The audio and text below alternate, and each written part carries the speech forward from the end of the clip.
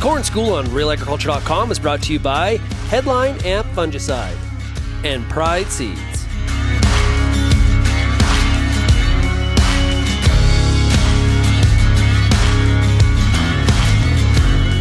Hi, I'm Bernard Tobin. Welcome to Corn School.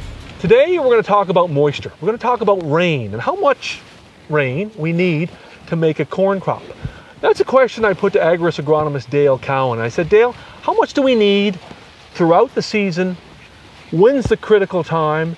And can we make it rain? Can we manage our soils? Can we manage our crops to make sure we have moisture throughout the season?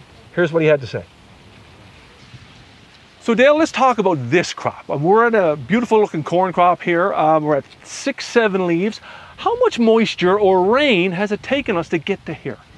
Well, at this growth stage, it's been at least 4 inches of rain, maybe even closer to 5. And that's a combination of not just rain, but that's stored soil moisture as well. And so the roots are picking up moisture here as well, which is pretty critical to a corn crop, considering a pretty high yielding corn crop would consume awfully close to 25 inches of water per acre per year. So it's quite substantial. And right now, when plants are relatively small, of course, they're transpiring less water. But as we get bigger and more plant mass, we're going to need more water. And especially when we get into the tassel stage. So by tassel stage, the plant will have consumed or was hopefully looking for at least 10 inches of water.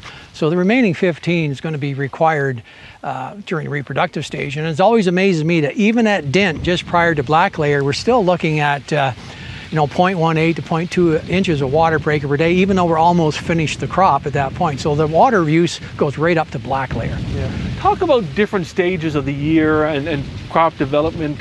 Dale, where exactly do we need rain timely through the year, obviously, to determine yield and deliver yield?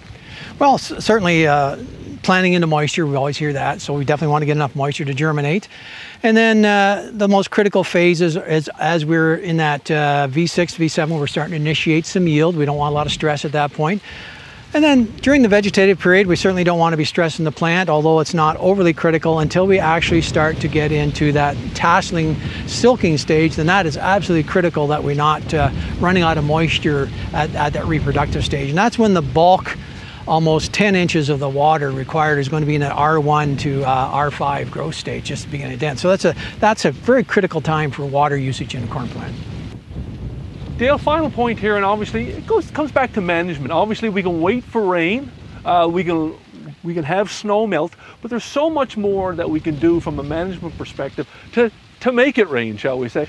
You know, what do you see growers doing well when it comes to managing their soils to manage moisture?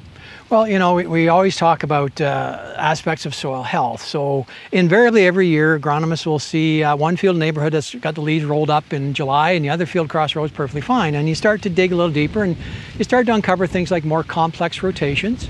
And the more complex the rotation, the less tillage required to make a seed bed. So less drying out of the soil, more residue left on top, reduces evaporation rate, increases infiltration rates, adds organic matter to the soil. And as I said before, every 1% organic matter holds another inch of water. So those are the things that you start to see make a difference, especially when it's dry in the summer where we have a moisture deficit. So those are the things that come into play. So those complex rotations, whether it's a corn, soybean, wheat, and wheat underseeded, or incorporating cover crops in those off seasons to help build some soil tilth in there and some soil health, some organic matter. You start to see those things pay dividends when you get in some severe moisture deficits during critical times of the year. Another question, Dale, and that is when it comes to leaf rolling and corn leaves and the stress there. What are we seeing there? Is there some management changes we need to make when we see that? Well, sometimes it's just plain dry, right? You're just out of moisture. But generally speaking, if leaf roll occurs before the reproductive stage, as long as it doesn't exceed 12 hours a day of leaf rolling, it's not a huge impact on yield. It's not something you want to see. It's not fun to look at. But if it starts during the reproductive stage, then we start chipping away at yield. But I think the yield loss is very much dependent on what is really causing the leaf rolling. Is it just the fact that we're dry? Is there a nutrient deficiency? Did we run out of N? Did we run out of potash?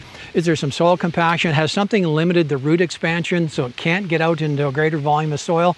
Those are likely the things that cause a greater yield loss in conjunction with dry weather. So again, speaking back to this whole management aspect of soil management, fertility management, all these things get layered and stacked on, and they all add up to make a tiny little bit of difference as the season goes on.